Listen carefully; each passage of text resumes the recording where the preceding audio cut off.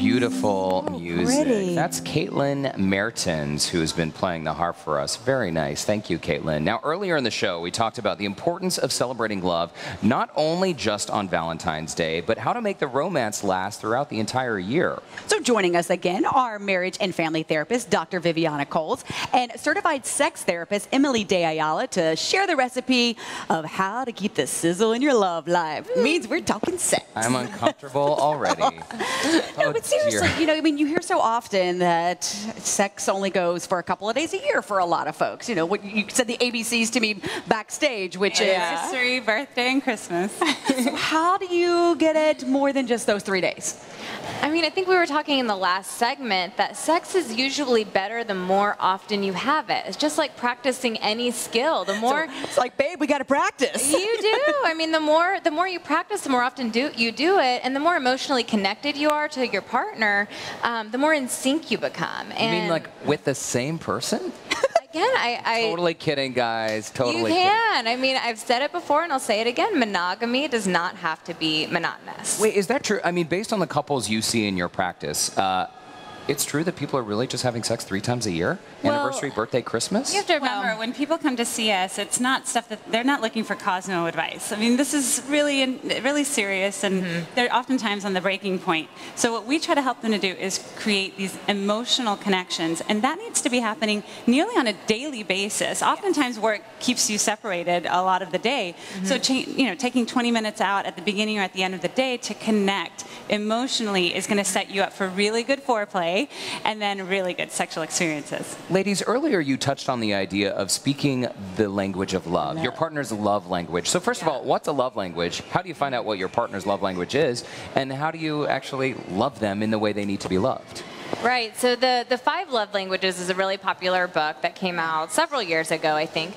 And the author identifies 5 distinct love languages. They are spending quality time, words of affirmation, so saying I love you, you're so meaningful to me, that sort of thing. Giving gifts, and that does not have to mean big extravagant gifts. It can be little things too.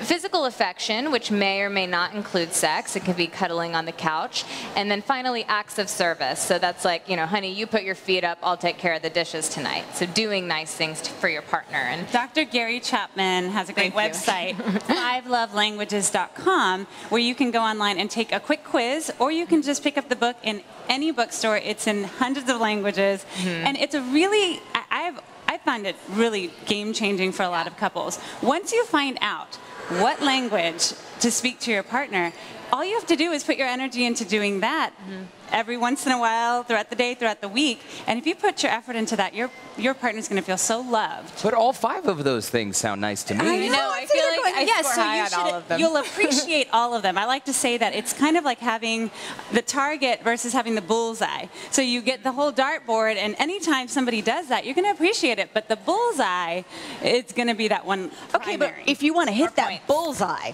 how do you get there? Okay, so I think a lot of times, I know the bullseye you're talking about. Okay, so a lot of times, when do you discuss what you want that's going to get you there? Okay, so once you're speaking each other's love languages, you're feeling connected, then it's about trying to figure out how to initiate sexual activity with your partner. And that might be different for everyone. I'm telling you, I've had people who come into my office and tell me that they initiate sex by using a term like, hey, do you want some butt? That is not sexy. What? It's a turn off, and Hey, do you want some... What? I mean, I think there are different ways to initiate sex. So, you know, I think you have to talk to your partner about what kind of cues they're more likely to be receptive to, and pay attention to maybe when they're not receptive versus when they are. So sometimes it's more of a playful initiation, like, hey, do you want to, you know, hop in the sheets later? That's kind of a playful. Sometimes it's a bit more seductive. Maybe a, you know, sweet kiss turns into kind of a makeout session. It's that physical, you know, connection that leads to initiating sex. But oftentimes, and this is for the men out there, oftentimes there's just a little grab on the bottom or a little brushing up against their partner. And unfortunately, their partners are usually doing something like washing dishes, something that they don't want to do. They're not in a sexy headspace. And so now they equate that action and their partner with a turn off, unsexy, no-fly zone. It's not even necessarily verbal. It could be just a gentle little subtle It can, touch. and I think you kind of hit on an important point, and that is that pleasure is context dependent. So if we are, if we've been running 1,000 miles a minute all day long and we're exhausted or we're stressed out or the relationship isn't in a good place and your partner comes over to you and gives you a little pat on the butt, you're going to want to turn around and maybe sock them in the eye. Whereas if you're feeling relaxed, emotionally connected, the kids are in bed and they come over and give you the same exact little pat on the butt, you may have a completely different reaction. But I find that a lot of men will do that. They'll take the temperature of whether or not their partners are in that great, sexy headspace by doing something that reminds them of like sophomore year of high school. And that's just not sexy. We got to leave it there. Dr. Viviana Coles, Emily de Ayala, thank you so much I for like the coming. sexy headspace, though. We always feel so uncomfortable when you're here. Just kidding. To keep up with our relationship experts, you guys can visit TexasRelationshipTherapy.com and ReviveTherapy.com. You can also check out Emily and Dr. Coles on YouTube and Facebook. And both ladies will be back every day this week to continue our not uncomfortable discussion about love. And